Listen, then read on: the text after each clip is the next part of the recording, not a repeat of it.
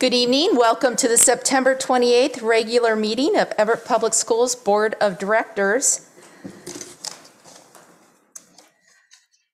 I'd like to announce that we are offering closed caption is being provided by Zoom solely for the convenience of our viewers.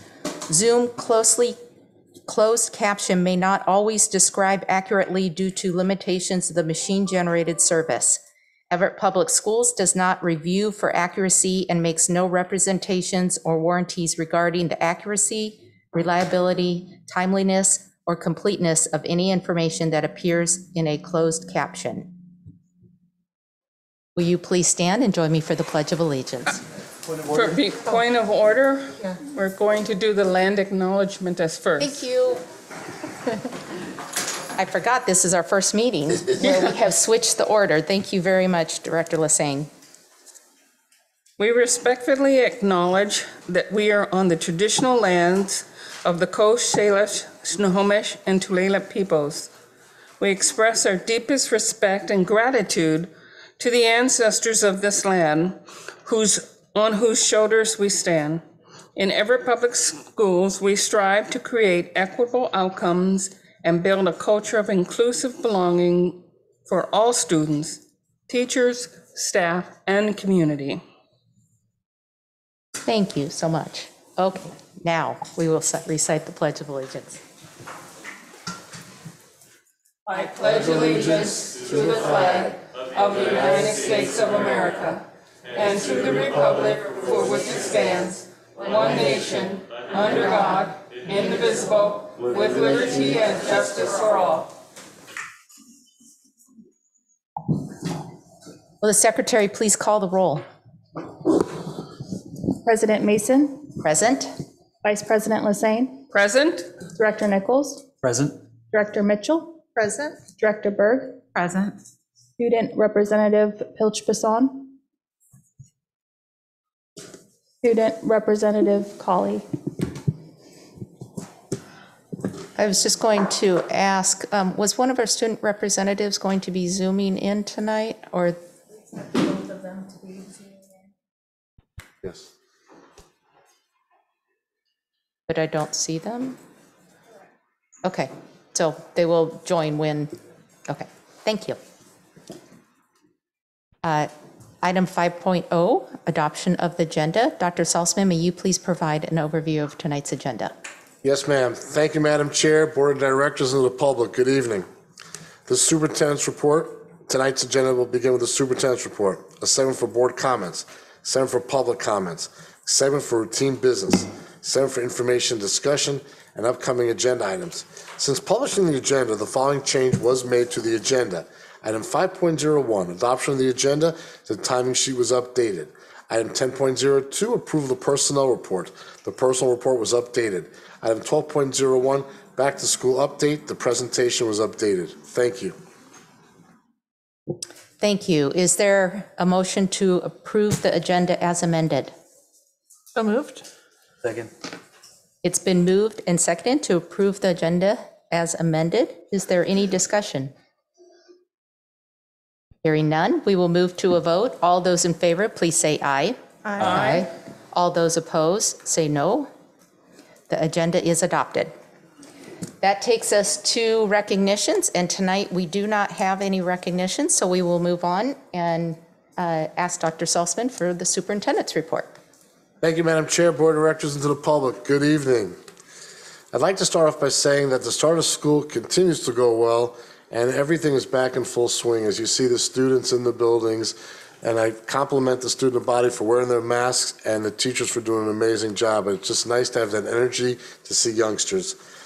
Gosh, are we looking forward to our Learning Improvement Day on October 15th.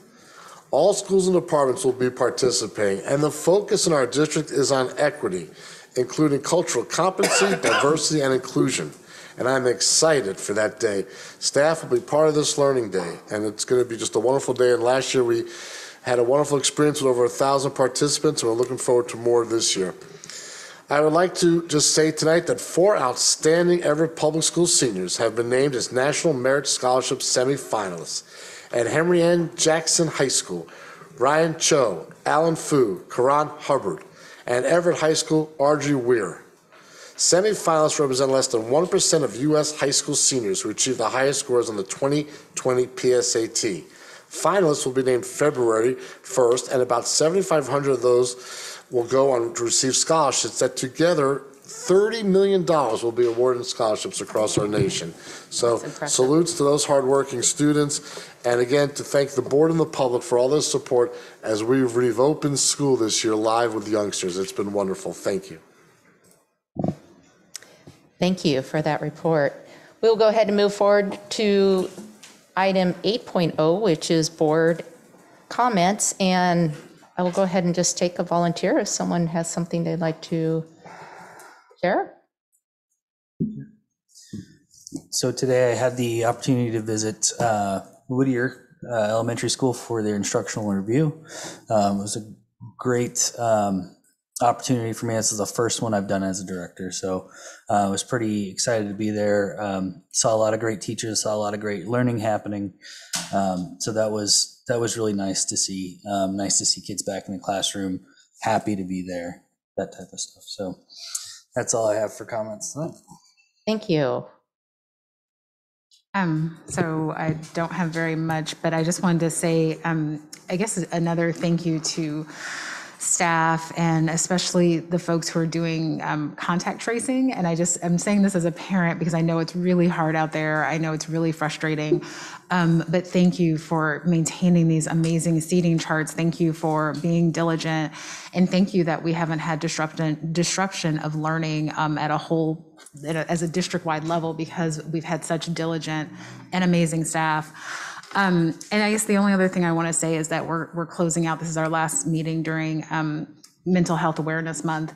And I was just sharing with one of my directors, I got to go out to the movies with my girls this weekend and saw what I think is a pretty good show about mental health. And so if you haven't seen it, Dear Evan Hansen is out in theaters. And if you want to see something about mental health from a teenager's perspective, from a family's perspective, it's incredibly, incredibly moving and sad. But I think that it can really be the foundation for important conversations around folks that you love, young people and folks who are older. So I just want to say that my heart goes out to all the families who are struggling this month.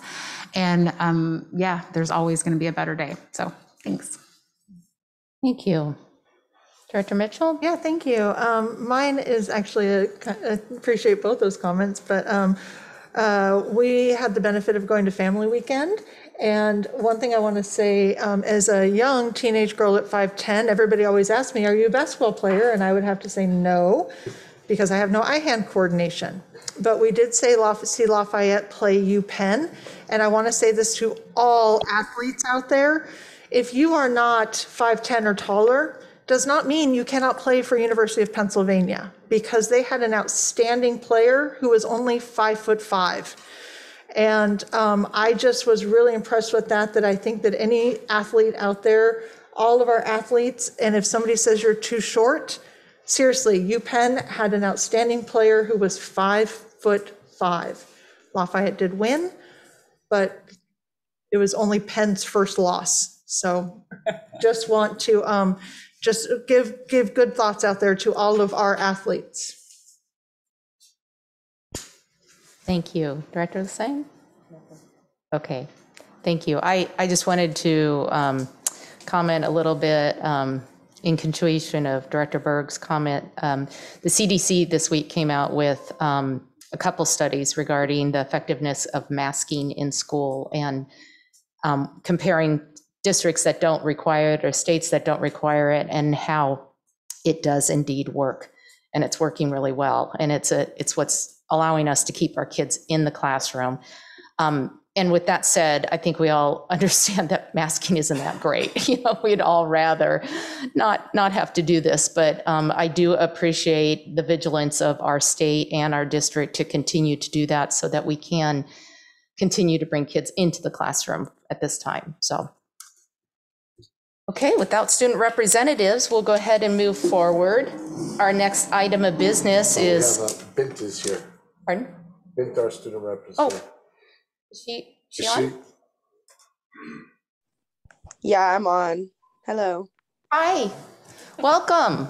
Hi, sorry I couldn't be there in person today. We're sorry you couldn't join us this evening, but glad that you were able to make it and use that technology to our advantage. Did you have some comments for us this evening? Well, this week at school has been really good. We've been focused on homecoming mostly, and we've started a lot of our homecoming planning. A lot of people have been upset that we can't have a dance, but fortunately we can still do all the fun stuff during the week. We have a tailgate game on Friday, and we've had a spirit week all this week, which have been going really good. So yeah, things have been good at school, getting back to normal. With classes, the teachers, I think it's been really good how the teachers have slowed down. Me and Tara talked about this as well on Zoom yesterday. We feel that the teachers have slowed down a lot over since we came back from COVID. Things have slowed down, and it's been a lot easier to understand in classes because teachers haven't been moving so fast and giving us a little more room to be confused just because we had the whole year off and we hadn't had any time to learn anything. So I think things have been going really well, and it's slowly getting back to normal, which I'm very happy about. Great. I love that comment that teachers are giving us time to be confused. That's just a beautiful thing about learning. So I appreciate you sharing that. Thank you so much for being here. And I hope you feel better. Thank you so much. Okay, now we will go ahead and move on to our public comment section. And tonight we do have 2 audience comments. Our first speaker tonight is Joe Bon. Thank you. You are a substitute of the district, and I'm going to let you know how this works. You're already at the lectern. You do not need to adjust the microphone. It's very sensitive. There are 3 lights on the podium there. The first one will turn green, and that signifies the beginning of your 3 minutes. The yellow will give you a 30-second warning, and the red is the expiration of your time. And we appreciate you being here to share your comments with the board. And this is a time for us to listen and not discuss. So please, whenever you're ready, go ahead. Let's see if we can squeeze it all in that moment. Okay. Thank you, Mrs. Mason. Honored board members, I wanted to thank the Everett School Board for the opportunity to bring this to attention and adjust it to their substitute teachers and possibly other Everett Public School employees. The HR department informed me on September 18th that the benefits office has reviewed my assignment and determined that you will not be eligible for SEB benefits for the 2021 and 22 school year unless you experience qualifying change.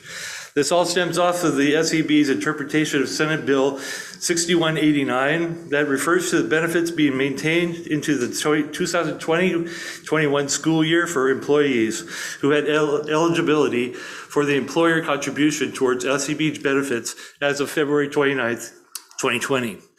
Please understand that the school district and the HR department, I know, are not responsible for this situation. But I'm hoping that this board and the head of Everett's HR department will respond to the legislature, our state employee representatives, and the SEB in support of their affected employees. The bit of information from the State of Washington Healthcare Authority regarding, it's a long SR, the law of employees has a benefit, school employees who gain in benefits to employees' contribution to the SEB benefits as of March 2020 or later are not protected by the SB 6189, These employees are subject to standard SEB eligibility rules. These standard SEB eligibility rules say that benefits are offered to employees with 630 hours plus of work during a school year and who have taken a long-term position. During the COVID, the opportunity to achieve the 630 hours goal was cut short due to the sudden change to remote learning as of March, eliminating the need for almost every substitute. This carried over into the next school year through April of 21, when the change of the hybrid learning environment became the standard. Still, most substitutes did not find employment during that time. The substitutes with health care, because they qualified previously, are now being removed by the healthcare, by SEB, because they did not fulfill the standard eligibility requirements set for that normal year. Because COVID and the remote learning in 2019 and 19 and 20, there have not been normal years, and we have not had the opportunity to serve as substitutes. And even though I've been a loyal substitute teacher with the Everett School District since 2003, pretty much as a full-time teacher with at least double those hours required, I lose my health care coverage because of this law and the interpretation by SEBB. Even though they took long-term positions in early 2020, and through the close of the beginning of 2021, when we were able to get back in April, I fall short of those needs for those 2 years. Because of also I can't get because they've also interpreted that they are not going to give us the standard 330 or 630 hours for this year. They're dropping all of us who have coverage. I asked the school board to direct the school district to lodge a formal protest with the SEBB on behalf of their substitutes and substitutes all across the Washington state at their earliest opportunity. We will be removed from our insurance plans October 31st. So quick action is being required. I thank you very much for your time. Thank you so much for bringing this to our attention. We appreciate you being here tonight. Pardon my attire. I was teaching PE today in elementary. If that doesn't show you my loyalty. Thank you. We have a second speaker tonight. We have one public speaker that is online tonight. Jared, will you please promote Malia Holloway to panelists so they can join us via Zoom?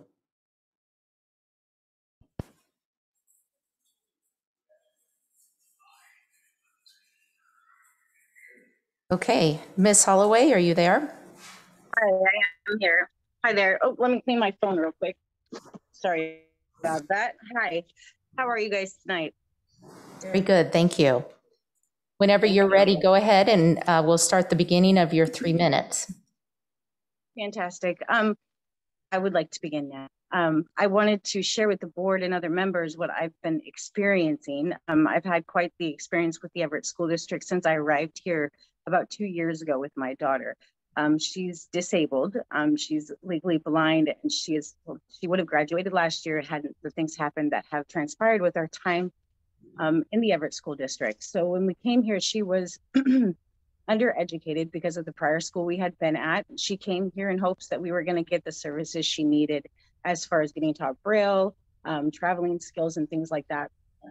We've been here now 2 years. She gained 1 credit last year. She gained 2 credits the year before that. At the Everett District, she has not been taught Braille extensively or even to maintain it for an adult life or traveling skills to be able to navigate outside by herself. This has been now 2 years going, and now she didn't get to graduate last year. She's going to be going into this year, but she hasn't even started this school year yet because they're not prepared for her. They don't have instructors for her to be able to learn. She's literally put into 2 classes and that's it. This is really concerning for me because she is 18 now and she should be very well available to be able to go out into public, get around, get her needs met, have friends, be able to access materials and other things that she needs for employment. But she is not able to do these things. It's a concern for me, and I would hope for everybody on the board that this is happening. And it's not probably just my daughter. Sorry, it's probably many more. I've gone to now a due process with the school, and I'm now being sued by the school because of my due process and my wish to get my daughter's needs met. And it's really unfortunate this is the route that things are going when she just needs help, and that's all I'm trying to get. So being sued now by the school district is really unfortunate when they're still not willing to help my daughter get what she needs as a visually impaired student and an education, which she rightfully should have. So I just wanted to share with everybody today that this is happening because I'm not sure if you guys know or not, or what you've heard, or if you haven't heard. I just wanted to share with you where I'm at and that this is going on. Thank you. Thank you very much for joining us and sharing your thoughts. Thank you. Okay, those are the only public speakers this evening. So we will go ahead and move forward with the consent agenda, and I'd ask Dr. Salzman to provide an overview, please. Thank you, Madam Chair, Board of Directors, and the public. The board's consent agenda includes repetitive business items such as meeting minutes, personnel actions, expense vouchers, surplus lists, gifts, grants, and recurring contracts. Sometimes it includes items that occur less frequently but are of a routine business nature. These items are usually reviewed by the board in the Friday report, 1 or more weeks before the board meeting. This gives directors time to ask staff questions or to consider discussion about the policy implications of those items. The board votes on the consent agenda item in a single motion. By its definition, a consent agenda is not debatable. In the case of this consent agenda, the superintendent's office received no questions regarding items on the consent agenda. The consent agenda is presented as published for board approval. Thank you. Is there a motion to approve the consent agenda as presented? So move. Oh, second. It's been moved and seconded to approve the consent agenda. Would any director like to remove an item from the consent agenda and place it in new business section of the agenda? Hearing no such requests, we will go ahead and move to the vote. All those in favor, please say aye. Aye. All those opposed, say no. The consent agenda is approved, which takes us to strategic progress monitoring. And tonight we do not have a strategic progress monitoring item. So we will go ahead and move to our information and discussion section. And the first item, 12.01, is a back to school update. And I believe we have quite a few presenters, starting with Dr. Scott. We do. Thank you very much. I'm going to pull this up and share my screen.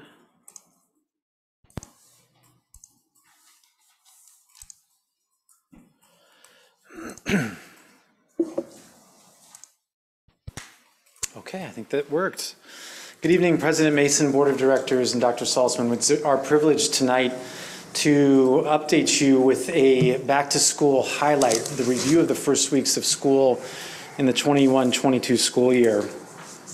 This information we're going to present tonight is sort of a sequel to the information we shared at our last board meeting on September 14th.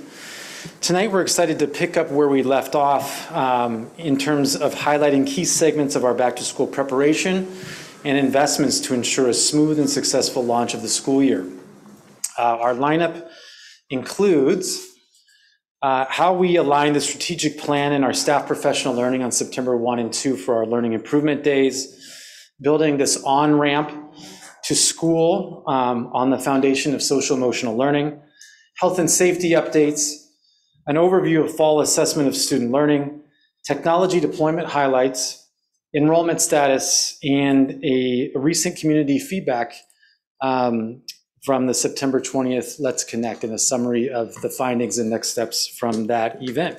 So we're really excited to share with you tonight, and I'm going to introduce first up Dr. Lancaster. So important to the start of any school year is making sure that the staff are well trained and prepared. So we do that through our learning improvement days. And we were very excited this year to be able to frame that around our strategic plan so that we were starting strong and everyone was moving in the same direction. As you see here, the strategic plan being hung up in the Hawthorne office. Every school engaged in activities around the strategic plan to make sure that all staff were aware of the outcomes, that they understood the intent, and that there was clear alignment. And what I like to think about is we really work to get everyone moving in the same direction with that. Additionally, in addition to our strategic plan, we also carried on some themes that we covered at the Leadership Institute, but a strong theme of equity, and all staff worked in that area. And you heard earlier from Dr. Salzman that that work continues on October 10th, or 15th, excuse me. We worked hard on social emotional learning and making sure that those first 5 days were packed, or I would say first 5 days and beyond, because it doesn't stop with the work that we did on social emotional learning to help students come back into the school center gracefully. Additionally, we worked on family and community engagement, and we made some great plans in the spring on what we're going to do with families now that we're back full-time, and then realized that we had to modify that with some greater social distancing measures again. We focused on our instructional priorities and implementing our new adoptions well. And additionally, we talked about logistics, because it had been some time since we'd had so many students in school, and making sure everybody was fresh on those logistical elements. Through all of that, the strands of relationships, teamwork, and clarity were important. Just again, how we keep people focused and moving in the same direction.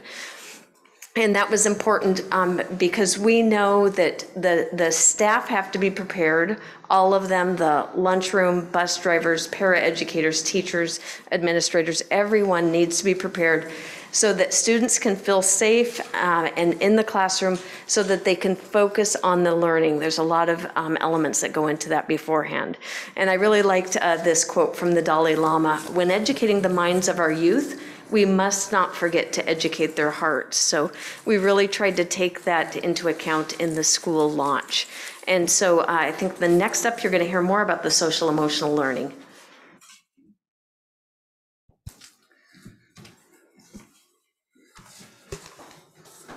All right. Well, as we returned back to school, we wanted to first express our appreciation for Dr. Saltzman and his emphasis on social emotional learning, especially during the first several days of school, and which was really a theme for us all summer long as we prepared for that. And really supporting the two of the four pillars, our culture and our climate, culture being what we do, and climate is really around how everybody feels, and those two are very tightly related. And so we put our best thinking to work, and we focused our training for our administrators to then bring to their leadership teams to plan their lid days, and then obviously with their teaching staff to open up school. We used several resources, including CASEL, which is the Collaborative for Academic, Social, and Emotional Learning. Really a thought leader and a field building advocate for social emotional research, practice, and policy.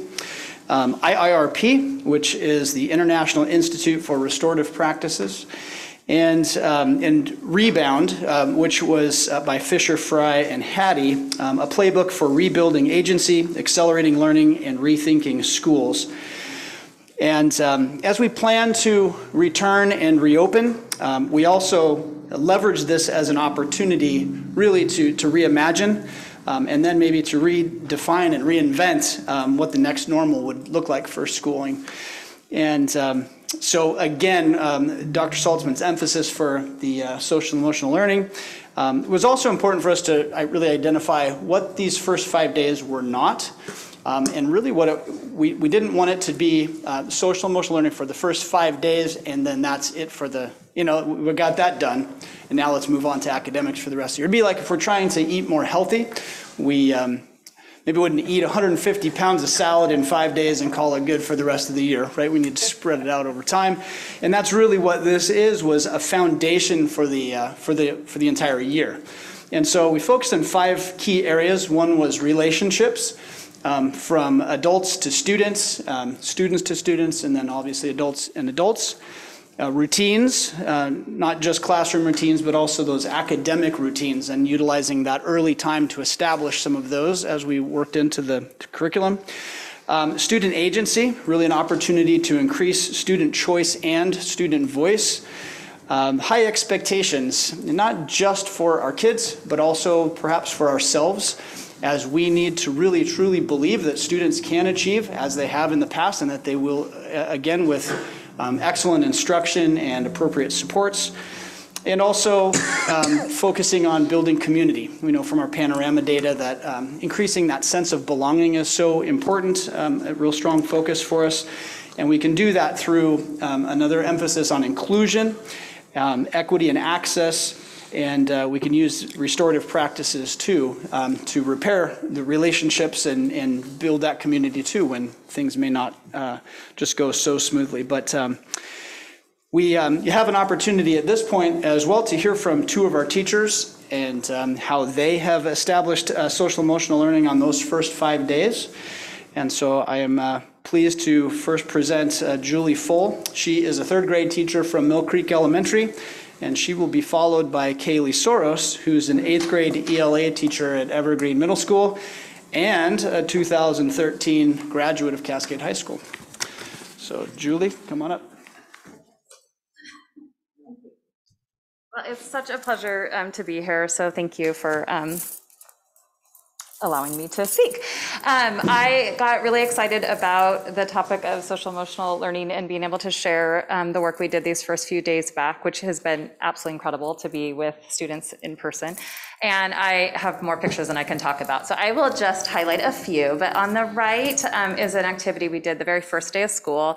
I teach 3rd grade and at Mill Creek Elementary, and I read the story, Our Class is a Family, aloud, and we really emphasized what families look like, that they come in all shapes and sizes, and how a classroom is like a family where every member is important and valued and belongs. And to highlight that, I gave them a puzzle piece that was blank, and they put their name on it and decorated it however they wanted.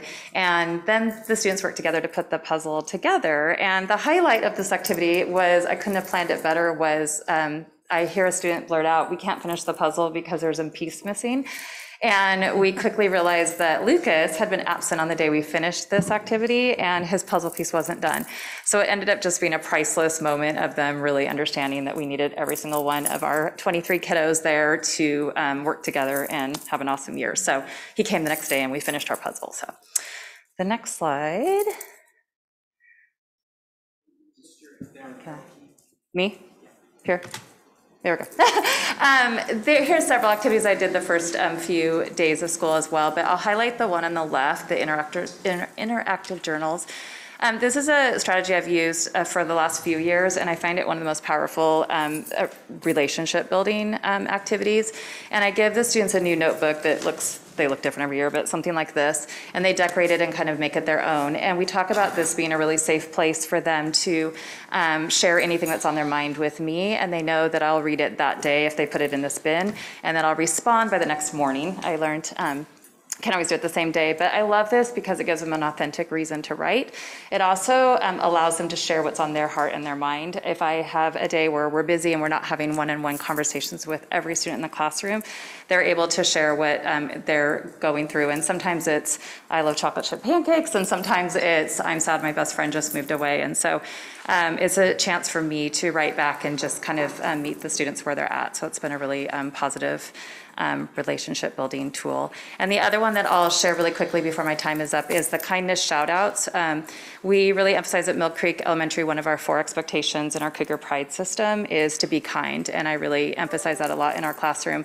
And so this is an activity where the students are trying to find examples of kind words, kind actions throughout the day, and they will jot them down on those circles and put them in the bucket. And then on Fridays, we'll read those out and just thank each other for being kind humans and trying to emphasize kind of that building community sense. So I really wanted to thank the district for the emphasis on social emotional needs, because it's definitely what our students needed, and it really started a great foundation for a fabulous year. So I will pass it off to Kaylee.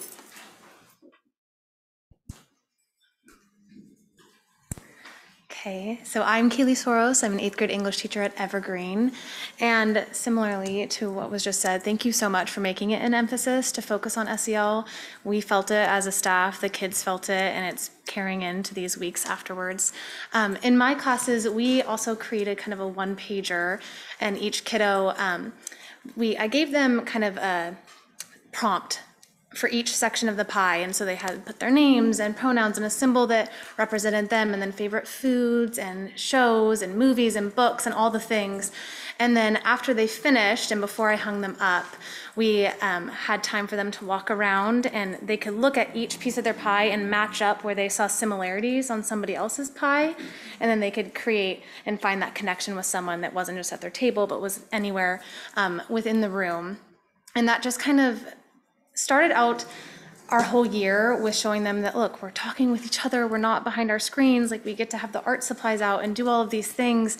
And it it felt so good to hear them talking and laughing and hear the colored pencils like clinking everywhere, which normally I'm like, oh my gosh, it's driving me crazy. But it was so amazing to have that happening.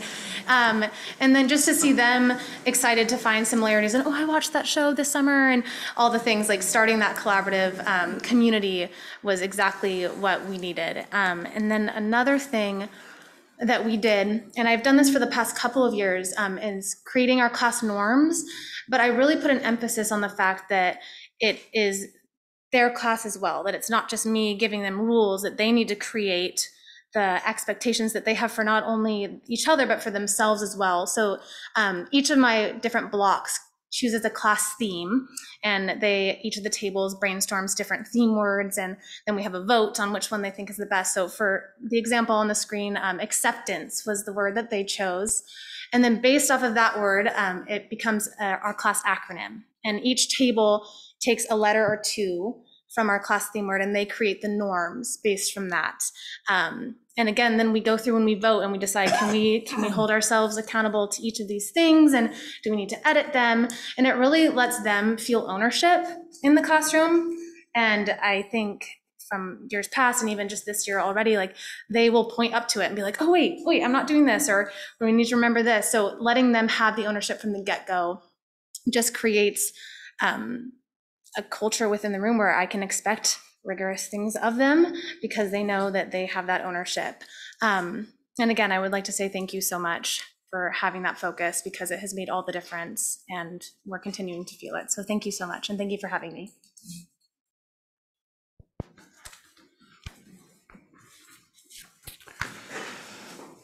All right. This is a natural segue to transition from social emotional learning into our health and safety part of the presentation, because as we know, safety, emotional safety is just as important as physical safety. Obviously, that's our highest priority, is make sure that kids are safe and staff are safe, but also we all know it's so important to feel safe as well. And that those of us who are entrusted in those areas of responsibility, that we take that very seriously, and that we do all that we can to make sure that is the case. And so we have all summer long, as everyone's aware, the guidance was continually changing, and it's still almost weekly, right? There's new pieces that decisions that are made, and different outcomes from the COVID in the environment here, and so we have use that consistently in all of our planning and all of our procedures, focusing on our guidance from the Department of Health, Department of Labor and Industries, and OSPI, so that throughout the pandemic, we've been keeping abreast, and we've been really working hard with what we learned from last year too, to create documents that are living documents, that when we post them online, our links, anytime anyone clicks on those, it takes them to the most current guidance. And so we've had a lot of opportunities to eliminate some of the redundancies or broken links. We now are able to do a really good job, I think, of keeping things very current. We spent very intentional time with our training and with our staff. We've updated our family and our COVID staff COVID handbooks several times, in fact, even as recently as today. And again, those are always live and active. And we put together some training videos from our staff. We were able to upload those to our Safe Schools, which is now Vector, but that's as part of the staff training to ensure that everyone has the opportunity to hear the common best practices and guidance. Our website has a very growing and extensive set of frequently asked questions that as we get those questions repeated over time, that informs us that those are pieces of information that folks are really interested in, and so we make sure to maintain that. And what we've learned, I think, from last spring, even more than last spring, is the importance to be flexible, to be able to adapt, quickly pivot as things change, or we put our very best planning to have success as the outcome, and then when things play out, there's some kinks and glitches that it just requires some adjustments, and we do that clearly. or quickly, and but also that we provide communication throughout that whole process, communication that's timely, that's clear, and frequent, both for our students, our staff, and our families. And and not only were we allowed to come back to the classrooms, but there have also been expanded opportunities for students to return in athletics, and they have risk protocol levels that are specific to each sport. We have extracurricular and family events that are available now. We still provide remote options as well, trying to take from the best that we learned last year, but also to be able to bring folks back to our schools in person, which I think is very, very important. We maintain social distancing and masking throughout that process. So finally, we want to say thank you to our community. We are very grateful to them for a number of reasons, and these have been mentioned or touched on tonight already, but the idea that the masking is something that is an inconvenience, and it's something that probably many of us would prefer to be able to have the facial expressions and see the smiles and those things, but we know that this is what is allowing us to be able to come back right now, and we are incredibly grateful for that, and we're grateful to our community for sticking with us with that and helping us through that. We're also grateful for that they've extended grace to us. Again, we plan for the very best, but things don't always go exactly as we hope, and so we make adjustments. And we know the contact tracing and quarantining is difficult for a lot of folks too. But we just are so appreciative of the grace that they're extending to us. And then finally, for the trust that they've given us. It's coming back from a pandemic that's not resolved. There's still a lot of unknowns, and yet people are sending their kids to school because they're trusting that we are going to take care of them and do everything we can to help them be successful while they're with us in Everett Public Schools. So, thank you.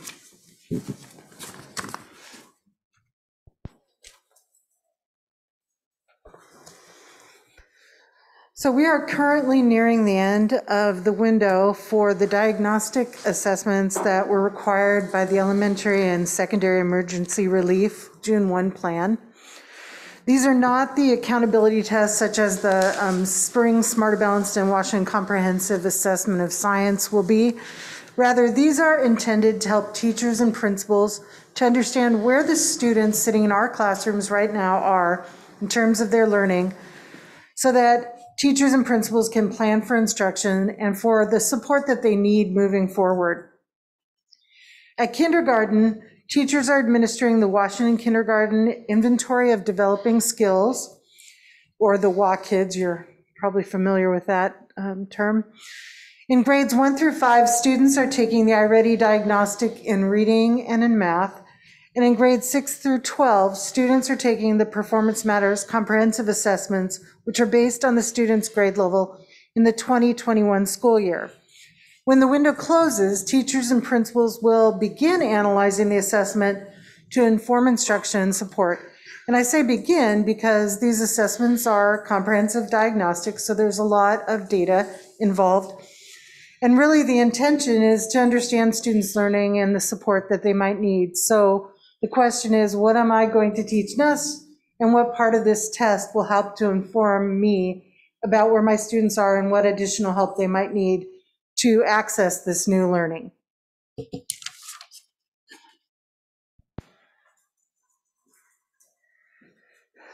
So I'd like to cover a few technology highlights that for our back to school update. To begin with, our priority was to make sure all the students had computers. And so we worked with the buildings. Each principal had a different plan of when they wanted to do this and how they wanted to do this. And so our department worked closely with the principals on how they carried out that plan to ensure that they had that. Some did it as part of orientation. Some did it in those first days of school. We spent some time swapping out devices, especially those that had them over the summer, of ones that maybe were not working that needed some swap out. So that was really a focus initially for us at the beginning of the year. And then as we came back to instruction, and we're back into instruction and teaching through masking, the idea of audio enhancement is a priority as well. And so over the summer, we worked on the first phase of an audio enhancement in 6 of our elementaries that have Juno systems installed. And those are at Emerson, Garfield, Hawthorne, Jackson, Lowell, and Madison. And those are audio enhancement systems that those teachers had for day one. And we also have the option of teachers having a portable speaker that they can have that allows them to project in the classroom. That's kind of a more portable unit. So we gave teachers a couple of different options there of teaching through masking, which is a new reality for us. Customer service continues to be a priority, and I've shared this updates with the board over time about what that looks like, about how we support our students, staff, and parents with our help desk. They can still continue to call or submit a help desk ticket to get support in whatever they might need support with related to technology. We do have two options for internet access at home. I've shared we'll continue to partner with T-Mobile for the portable hotspot, but this year we're also offering broadband, partnering with Comcast to have broadband installed in families, qualifying families for their program to have broadband rather than relying on hotspots. And we've had several families opt for that rather than the hotspot route, and they can do those requests through our help desk ticket. But as we return to live instruction, we return to blended learning rather than remote learning, which was really the computer was the focus. And in blended learning, which is we've talked about in the past, we're going back to that, where it's a blend of online media with live instruction. And so my department will spend the focus at the start and throughout the year is supporting teachers in returning back to that blended learning approach and the tools and support that they'll need. Well, one of the lessons we learned, a lot of the lessons we learned during remote learning, we continue on, and a key one is the parent communication and engagement, and the use of Canvas, Gradebook, online enrollment remind. Those are all tools we really developed in earnest during remote learning, and we carry those forward. And one exciting addition is the Let's Talk feature in chatbot chat, because they can get support at any time during the day, but it's also how they can submit a help desk ticket that they can easily on our website navigate how to get a request into our help desk to get them the support that they need. And lastly, I'd like to say that everything I've shared with you today is a result of the 2016 capital levy that our voters and our community supported, and we are so grateful for that. And as we consider future levy opportunities, the continuation of this and the support of our community is something we look forward to, but really grateful for that 2016 levy and hopeful continued support in the future. Thank you.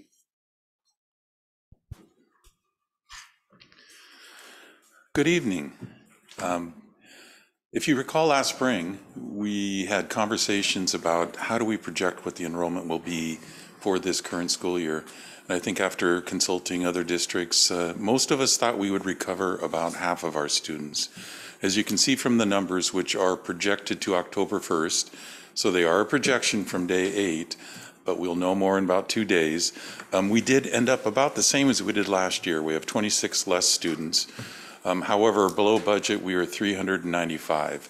In anticipation, as we did last year, we also held on 7 elementary positions.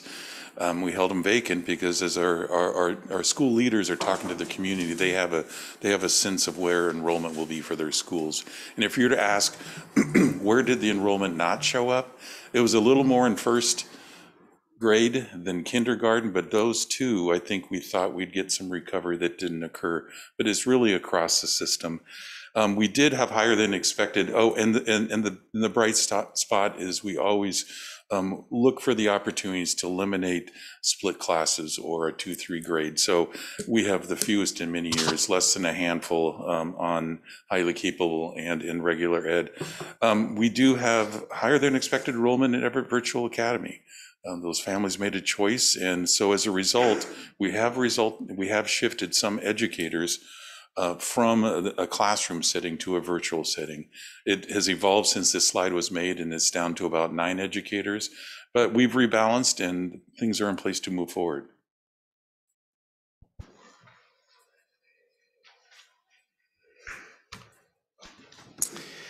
And to finish up tonight's presentation, I'll conclude with our Let's Connect event.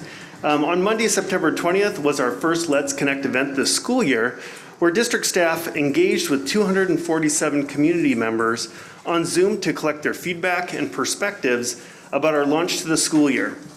In addition to breakout rooms conducted in English, Dr. Kathy Woods hosted a Let's Connect Zoom that evening in Spanish, serving 26 participants.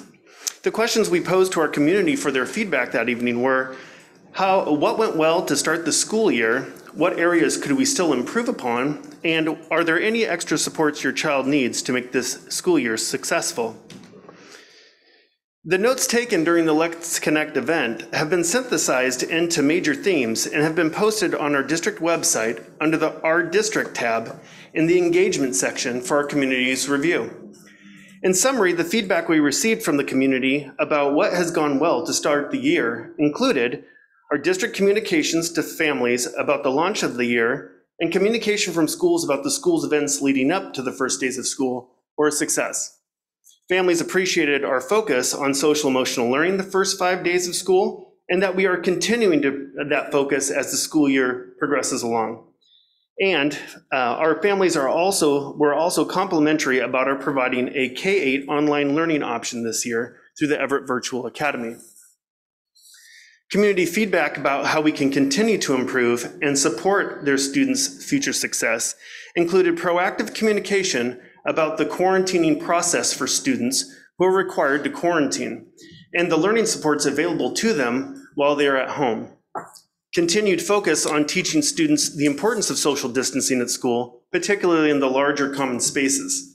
And finally, feedback about some bus transportation routes running late and being crowded, and congestion at some schools' parking lots causing delays during student pickup by parent drivers. In response to our community's feedback, our next steps as a district include hiring more bus drivers, which will allow us to add more bus routes and reduce overcrowding on some of our buses, conducting parking lot pickup and drop-off analysis at some schools with our transportation and facilities staff to address the congestion, continuing our emphasis on social distancing and social emotional learning for students with school staff, reminding parents how to select their preferred method of communication from school and district communication sources so they will not receive duplicate messages unless they choose to do so. And then communicate proactively with families the supports available to at their school to their student to remain engaged while learning when required to quarantine. And this concludes our back to school update. We are ready for your questions. Thank you so much. Thank you, everyone, all the presenters. I have to say, this is just a tremendously wonderful presentation.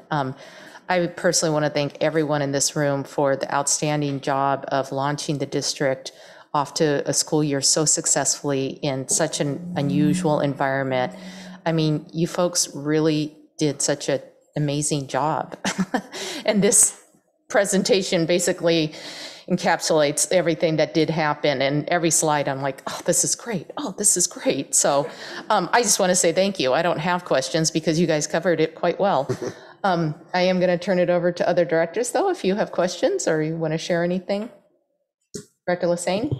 Yes, I do also want to say thank you very much for bringing this presentation to us and to the community, because you have really worked very hard in bringing us back to online, or not online, but in-person learning. I mean, it's just a wonderful thing, and I know kids learn better in that environment. I had one question that's regarding our enrollment status, and my question is, we have higher than expected enrollment in Everett Virtual Academy. Can you shift the information to give me a number of how many students are included in that K through 8? I mean, have you put those numbers in the numbers that are listed here of students, or can you let me know how many students are enrolled in Everett Virtual Academy? So currently we have 687 students enrolled in Everett Virtual Academy. Now, does that also include Port Gardner and online learning, or is it separate from those too? It's a separate program. So we have students enrolled in online high school. Those students are enrolled in our comprehensive high schools. That's where you see their enrollment. And then they take classes through online high school. And Port Gardner has its own enrollment as well. And I don't have those numbers at the top of my head. So those 687 in Everett Virtual Academy, they make up elementary and middle school students. Yes, they do. Those numbers, are they listed in this graphic right here on that page? Yes, they are. Okay, thank you very much. I appreciate that. Thank you. Is that all you had? That's it. Thank Okay, you. I want to just say, if that's all right, thank you to both of the teachers. What a great way to elevate 8th graders by giving them that, deciding on the theme and voting on all those words. Thank you for that. And then for your interactive journal, just what a great way for the kids to communicate, like you said, in that private way. Chocolate chip pancakes, but you probably also do learn some safety things. And just for that, for kids who aren't going to speak up, I just really, really appreciate that. And the fact too that I heard you say you give them, I hope that is something that we support. But just the fact it's not one more thing kids have to provide. So thank you for that. And I do tell for what Director Berg said earlier and what you provided, Dr. Mason, about the CDC and about safety. I really appreciated safety being in a lot of the slides because we are responsible to educate in a safe environment. So I really, safety is utmost importance right now with all of the masks and everything to keep them safe, but I appreciate that. A question, and Dr. Matthews, you presented on the diagnostics and assessments, but I don't know if you can answer this question or if it is for Dr. Scott or Dr. Bowden about out of those diagnostics and assessments, will there be any sort of individualized learning plans for students, or will it be what the class needs versus what the individual needs? Well, teachers will analyze the data to respond to individual student learning needs. There won't be necessarily like a formal plan written up, but the purpose of it is to understand what are those foundational skills from the prior year that they might just need to brush up on, or they might need to practice before they can learn the next more in-depth skill. Okay, so but it will be, so not necessarily a plan, but this child needs a little bit more of this child needs a little bit less, and we need to bring them all up. And like our student said earlier, maybe a little bit slowly, but at some point we're gonna bring them up at a regular pace. Yes. Okay, and then my second question for last question about the parking lot congestion. I don't know if the district staff has, building staff have noticed more drivers because of busing concerns. And if that is maybe a possible, like that some of those schools have always had parking problems, but now it's worse because of not wanting kids on buses. That is absolutely correct. And it was its peak in the beginning of the year when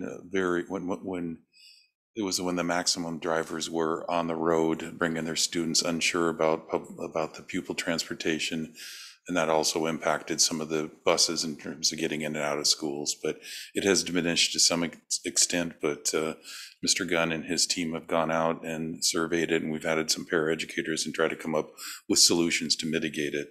But yes, it was definitely significantly higher than a typical year. Okay, but it is. And some of that we can't control because if a parent does want to drive, we can't prevent that. Do we, and we mentioned a bus driver shortage, but Durham is actively looking and try to get as many buses to get some of those parents, the cars off the roads as we can. It will still be ultimately the parent choice. Parent choice, yes. We have rerouted and we have increased capacities to where there's very few buses with 3 students per seat. So there is capacity to transport students, but it's the parent choice that will ultimately make the difference. Yeah, and that is, it is the fact that we can give that choice. So right. Thank you so much. Dr. Berg? Yep, a couple questions. So one was just for Mr. Beckley, just about the number of hotspots and broadband connections, if you just had like a rough number of how many we're providing? We have capacity for 1,500 of each. So we haven't received that many requests right now, but we have 1,500 hotspots available for checkout and 1,500 broadband connections as well. And we can increase. So we have a as well. total of 3,000. 3,000, available. and that's in addition to the ones that are already in use, Okay. which number about that many. That So we've got are- 1,500. That's in use. incredible. Yeah. That's great. Those are ones that were last year, those that needed it last year, we did not collect those Take 'em back. back. That's So perfect. those are Okay. still in use. Okay, perfect. Thank you for that. My other question, and this is just, I'm not sure how to like put this. So, and maybe it's for Mr. Fleckenstein, because we had emailed this week about curriculum night. And so as a parent, my brain's trying to wrap my head around curriculum nights. And so it sounds like they're going to be virtual. So I guess in my head, I thought, and I'm saying this kind of for my community, but also it's a little bit cathartic, right? So I'm thinking my kid's back in school, we're going to have a curriculum night. And so I was thinking that, okay, it won't be in person and then it's going to be virtual. But now I'm realizing, because I pulled back up the email, I'm like, wait a minute, it's going to be videotaped. So a link's going to be dropped. So I guess what I'm wondering is that how is that playing out in the community? Like, how did this come about? Because even as a director, I didn't understand that it's going to be 6 o'clock tomorrow, a link's going to be dropped, and then I'm assuming I'm going to get 7 to 14 videos. Is that what I'm hearing? Yeah, so each school site worked with their staff to determine how they would conduct their curriculum nights. One of the challenges that we have, especially with having adults on campus, many adults at any given time, especially in one classroom, and when we think about how long people would be there, how much time they would be there, and how to manage that many, especially in our large schools, that many bodies in space all at once. There was a concern, of course, that we want to keep everybody safe. And so schools had to weigh what sort of modality would they do to get information to families. Some have done or chosen a blended sort of experience where they've had short periods of time where people can come on campus staggered. A lot of elementaries, or no, I shouldn't say a lot. Some elementaries have chosen that because it is easier to manage by grade level with individual kids with each teacher. For some of our larger comprehensive schools, like the high schools, managing that many bodies all at once, they were concerned about interactions and proximity to people, and so they've chosen to use a virtual option out of safety. So I guess my question, and it makes complete sense, so I am not, that's totally fine. I think in my brain, I was thinking it'd be more like the IRs, where we would actually have like a link, because I guess what I'm missing is that interaction, right? So we'll see the person teaching, and I assume there'll be some video, and I've heard the, kind of like, oh my gosh, I've got to do a video, and have it done by this date. But I was thinking that we would get like a Zoom link so that as a parent, much like the IRs, we could actually see the teacher and maybe be on Zoom or be in a webinar format. And I guess I'm just asking, I know it's too late, the horse is out the gate, but as a parent of a sophomore, for instance, potentially that means I'll not actually have a face-to-face interaction with my child's teacher until potentially they're a junior. Well, I think if I may frame it this way, to get information about the curriculum and academics in each classroom in a safe manner, some curriculum nights are virtual. That being said, any parent can contact a teacher and request a conference, whether it be safely in person or through a Zoom link or a phone call, if they want to interact with their teacher in live. Yeah, okay. Yeah. So I would encourage parents, if they need to contact the teacher and would like to set up a separate appointment, right, for a more lengthy discussion, that they would do so, but probably outside of our virtual curriculum night. Okay, and I guess my only thought is maybe we could at some point think about, because that always feels like as a parent, that's a little extra, right? Like, so and I've done that with my kids. If they, hey, I'm having trouble with this class, I'll reach out, I'll talk to them. But it'd be great if we could figure out some way to get, again, just like the IR is super safe, Zoom, some kind of actual interaction, because it just feels so distant to where you're not, as a parent, you've got to go an extra step. And even as a teacher, if you've got 30 kids a class, 6 classes a day. And if all 30 of those parents want to make individual appointments with you, that's going to be a lot, right? And especially if it's just to get that energy of the teacher, seeing them, I don't know. So I'm putting that out there just because I was like surprised, and I'll click on all the links, I guess, and watch their videos. But it just feels a little bit impersonal. That was kind of my only thought. So, but thank you for explaining it to me. Thank you for the feedback. And then my only last kind of question / comment was, Director Mitchell made me think about the plan for families. And I think as we're looking at this, I love everything that all the teachers are doing. I especially love the teachers, Miss Julie, when you said, you're giving students authentic reasons to write. And when Ms. Kaylee was talking about, just that creative community that you're creating. And I just love that so, so much. And I feel like over the last couple of years, year and a half, we've asked our parents so much to be partners with us in this, to give our kids authentic reasons to learn, give them community in these different spaces. But maybe as we're doing these assessments and seeing gaps and seeing holes, maybe we can partner a little more with parents in that planning piece, because it feels like when everything went awry, we really said, hey, parents, you got to team up with us. You have to partner with us. You got to do all this stuff. Now we're kind of back to normal. And I'm just saying this as a parent, it just feels like sometimes there's a disconnect. But if things transition again, we're going to be asked to do all that heavy lifting, and maybe we don't have the full plan. We don't have the full understanding. So much like Port Gardner has WSLPs, and of course we have some students on IEPs for different reasons, maybe we can think of that individualized learning as not just a side thought or an extra thing, but as like every day we need an individualized plan for our kids, so our parents, our families, our kids know where they are and where they're going. So that's just my 2 cents. Everybody's doing an amazing job, but as a parent up here, I'm just feeling a little like I don't want to go home and sit and watch potentially 14 videos, but I will do it. So thank you.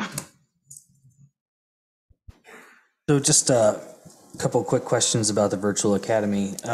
Those teachers that were shifted, were those all voluntary transfers, or were they told that, hey, this is a temporary assignment, you're going to be over here? What was going on there? So we follow the CBA with our teachers union, which describes how we unassign staff. So part of what we did was we analyzed where we saw enrollment. So at each school, we looked at class size, and there were some locations and some classes where there was very little enrollment, and we could shift students and still have very moderate to even maybe low class size continue at that school. And at that point, there is a call for volunteers at the school, and they volunteer, or they ask somebody based on where some of those shortfalls came. And those staff come forward and they make choices based on all of the openings that are available across the district. So all of those steps are voluntary, and they have choices about going back to the school after the school year is over, and rights to some of those steps. And so we feel very fortunate to have the staff that joined us the last few days. Yeah, no, that's great. And so where are the virtual academy teachers actually teaching from? That's a really good question. They're everywhere. We have 8 different sites. They're located throughout the district. So as the summer was going forth and we were planning and building and enrollment was coming in, we worked with each of our principals to identify spaces that were not being used. And that meant that we were already anticipating that some of our enrollment would be lower. And so what you'll see is we have a portable at Gateway, we have a portable at Penny Creek, there's a portable and a room at Heatherwood, and I could go through many different locations, but that's generally how it occurred. So they do have support of some kind, administrative? Oh, absolutely. They're very supported. Okay. Those are the main things. I really, I'm hoping to learn more about how it's going in the virtual academy, and I know it's still early in the process, so looking forward to that, looking forward to the instructional review on December 1st. So really, really interested in how this is developing. Thank you. Any additional comments or questions? Matt, point of privilege? Yes. Thank you. First of all, teachers, thank you so much. You represent the teachers so well, and please leave after this so you can go home and rest, okay? You don't have to stay through the whole meeting. I think to the public and to the board, it's a big jigsaw puzzle, but thank you for your support to help us get back starting this school year in a good start. We always have a little things we got to work on. We admit that. We have to continue working on that. But I wanted to say this publicly. As a coach, you ask your team to go that extra mile, right? We could run one more lap. So I'm just going to ask if the staff can stand up for 1 minute. Just 1 minute real quick. And thank you. Thank you. The entire team just to get this ready. And I know I've asked them to go one more step, and we can go 2 more steps and 3 more steps. And I'm just proud that we reopened, but great input today. If we can get a little better on the buses, we get a little better on open house, we get a little better, then we want to do that, because our motto is to be better than we were yesterday. And that's what we're going to continue doing. But to have the youngsters back in school and teachers teaching, and to understand what we did those first 5 days to where we were last year and to where we are now, God bless you, teachers. Thank you for everything. And to staff, great job. So thank you. And to the board, thank you for all your support. Thank you for those words. I couldn't agree more. And I keep hearing about so much feedback on the social emotional part of it, starting the school year off that way. And I haven't met to date one unhappy parent yet or student about being back in school. So again, thank you to the teachers for joining us tonight. It is tremendously helpful for the board to really understand and see the work that goes on in the classroom. So I appreciate you bringing that here to us tonight. So with that, I think we'll go ahead and move on. Thank you. We have another item of information and discussion, and in following up to our summer workshop where we decided that it would be a great idea to do brief overviews of some of the contracts and programs and items that often fall in our consent agenda on an annual basis. Tonight we have 2 items that we are going to have short overviews just to dive a little deeper into what those mean and also help our public understand. So Dr. Boughton is going to take us through our transitional bilingual and early childhood programming. Yes, thank you very much. Good evening, President Mason, Board of Directors, Dr. Salzman. We are very excited to spotlight for you 2 items that have appeared on our consent agenda annually, and those are the Transitional Bilingual Instructional Program and the Early Education Assistance Program.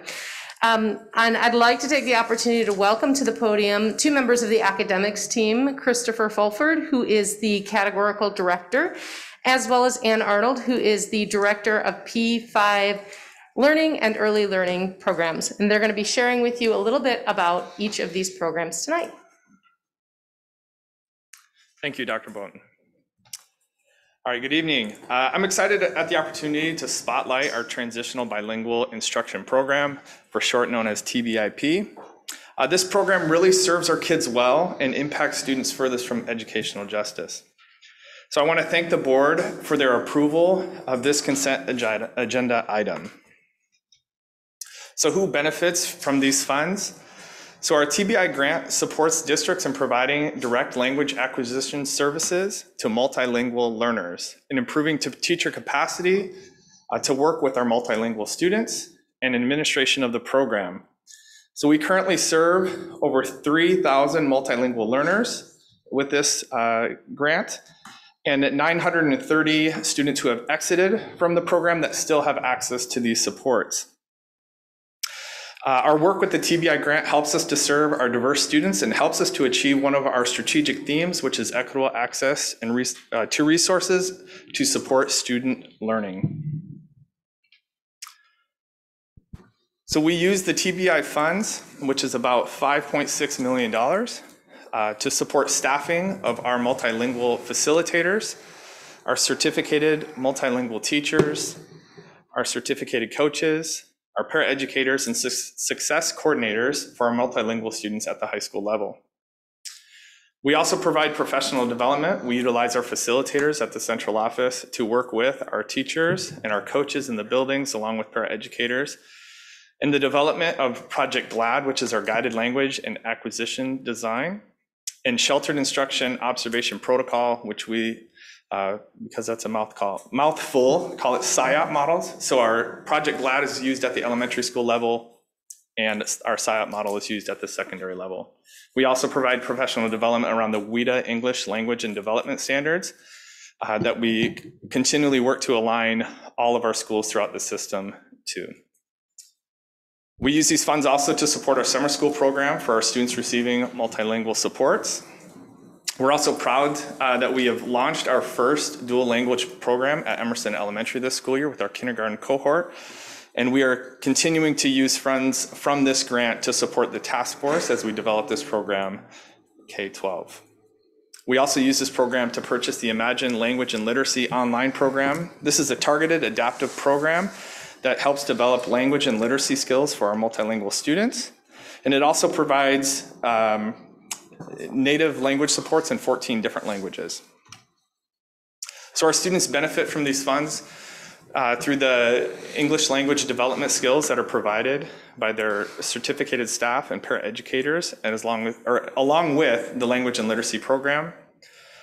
They're provided access to grade level content standards through the development of the capacity of their general education teachers to meet the needs of these multilingual students. And our students who have received our multilingual services in the Everett Public Schools graduate at the same rate as their peers. Thank you again so much for approving this consent agenda item.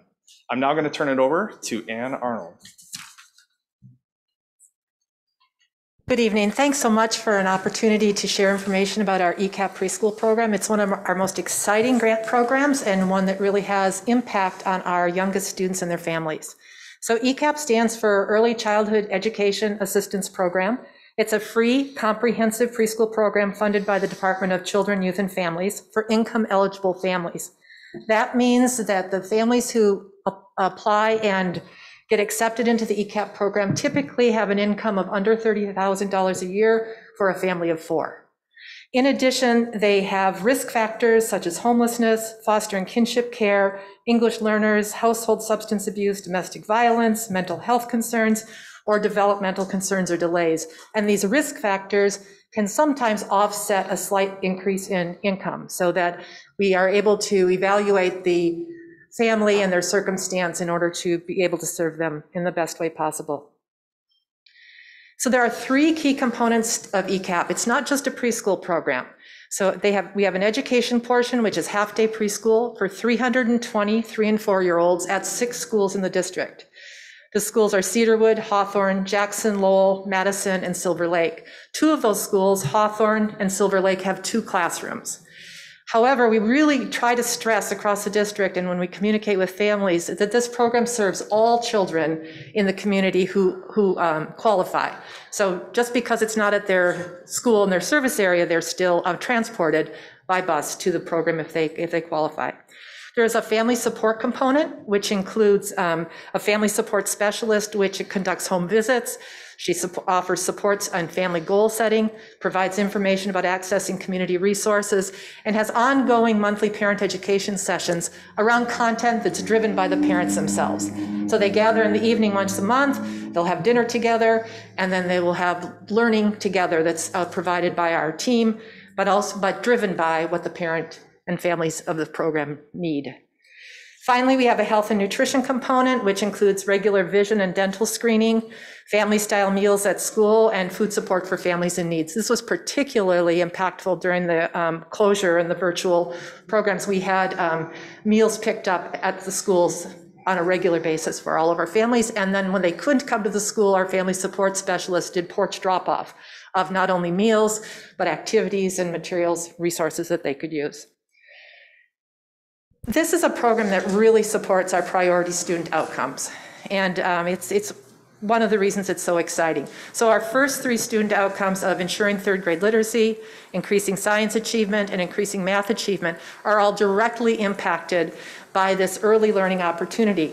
Our longitudinal data in the district shows us that the students who take WAKIDS, the assessment that Dr. Matthews referenced, and are at benchmark in the 6 developmental areas when they come into kindergarten are far more likely, there's a very, very direct correlation between them passing the SBA at their grade level in reading and math in 3rd grade.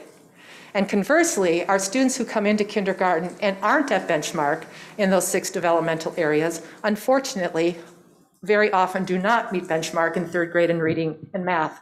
This is a huge argument, in my opinion, for supporting our youngest learners and getting them on that trajectory of success, really changing what their life outcome can be, because we know that very early on, those things are really set. And we have an opportunity to make a huge difference there. In addition, this is a program that really reduces gaps in achievement among student groups.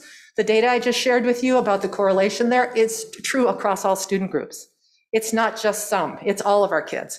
So if we can get them on that trajectory, get them to come into kindergarten with the skills and experiences they need for success, we have a very good opportunity to ensure their success moving forward.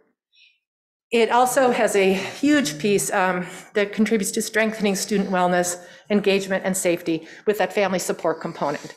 So we work really around helping families create stability in their homes. We help them find education opportunities. We do everything under the sun through our family support specialist to give them the resources they need to continue to grow and develop as a family. So thank you very much for supporting ECAP preschool and for helping our youngest learners be successful.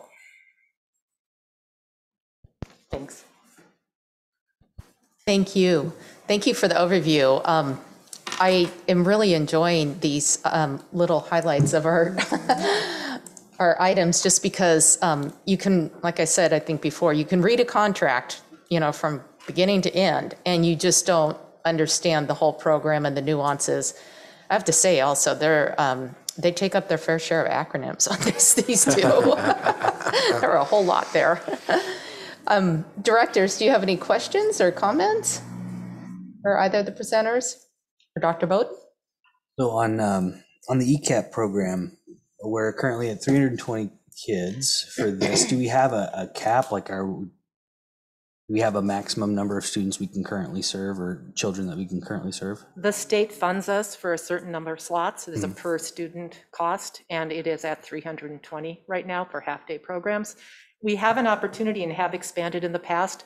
Quite honestly, the income eligibility requirement makes it a push to fill all of those slots and find those families. Not that they're not out there, but finding them is sometimes somewhat difficult. But we're capped right now at 320. Do we have a wait list of? We don't right now. In fact, we are sending banners out to every single school in the district announcing that free preschool is available and trying to encourage applications and enrollment. Great, that's great to know. Thank you.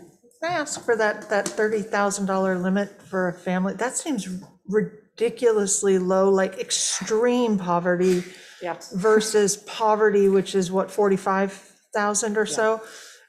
And when was the last time that was adjusted, or is it adjusted? Because I mean, that just seems like you said, it's hard to find people out there versus our kids of poverty that would really benefit from a program like this.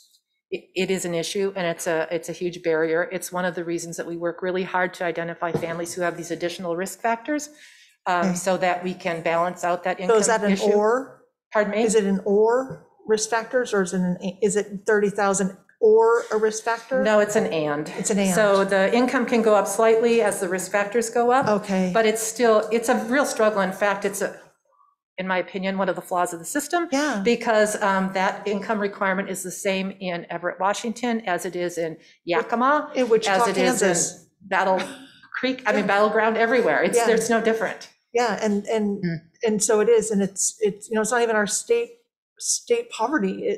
Free and reduced lunch is at a higher rate than that. So it's our. Thank you for confirming why you can't find so many students. And I do know they limit it for funding, but it's also a disservice to a lot of kids. It's one of the reasons that we launched transitional kindergarten 2 years ago. Yes. And that was because we don't have that income eligibility element there. And we literally go to our lists of families who applied for ECAP and didn't get in, and we recruit them for transitional kindergarten, because we aren't limited with transitional kindergarten by any income requirement. And it's why the foundation supported all-day kindergarten for students of need at free and reduced lunch needs, not at $30,000 needs before we had all-day kindergarten. Right. Because those kids of poverty need the most support of, all kids need the education, but education gets kids out of poverty. So thank you so much. Sorry, I just have two questions. I know I didn't want you to have to go all the way back. Sorry. So one question, just to clarify, so our foster families, kids in the foster care program, those are automatically qualified. Is that my understanding, or do I have that wrong? That's one of the highest risk factors, and they get moved very quickly up to the top of the list. I mean, if they were a family with a very high income, they might not get in, but it is usually something that happens fairly quickly. I just talked to a family at Jackson. I was going to ask if there, so have we turned down any foster families because of income ineligibility? I don't know the answer to that specifically, but I'm not aware of any. Okay, that's awesome. The other question is, do we do early ECAP in our district? We do not. And is there a reason, like, is it because we don't have the capacity, or is it because we just don't have the need, or? I mean, there's only so many slots, I get that part, but I think we doubled them this year, so. We have talked about it quite a bit, actually, because we think there's an opportunity there. One of the challenges we have is space. And so we have to balance those two things off and trying to figure out how that makes the most sense. We are a little bit hesitant to move forward with ECAP because of this income eligibility issue. We are having a hard time serving the families that we think we need to. Our working poor families do not qualify for ECAP. Yeah. And you can have two members of the family making minimum wage and they won't qualify. Yep. No, and I was just wondering, because with early ECAP, it might be an early entry point. So sometimes families that could qualify with those younger kiddos, they, anyway, and that puts them in the good positioning for our transitional K. So, okay, perfect. Thank you. Any further questions? Okay, well, I'd like to thank you three for great presentation. Go ahead and move forward. And our next two items of business are 14.0 new business, 13.0 unfinished business and 14.0 new business, and we do not have either tonight. So we will go ahead and take a look at our upcoming agenda items. Dr. Salzman. Thank you, Madam Chair, Board of Directors, and the public. At our October 12th meeting, we will discuss the following: several policies for first reading, enrollment update, Gertrude Jackson roster, and the OSPI Equity Dual Credit Grant. Okay, thank you. Our next item is 16.0, and that's executive or closed session. And tonight we do have a closed session immediately following the board meeting. The board will hold a closed session in the Silver Lake Room to receive a collective bargaining update. The anticipated length of the closed session is 10 minutes. No action will be taken during the closed session. So at this time, I'd like to go ahead and adjourn this meeting and thank everyone for being here tonight to support our work. This meeting is adjourned.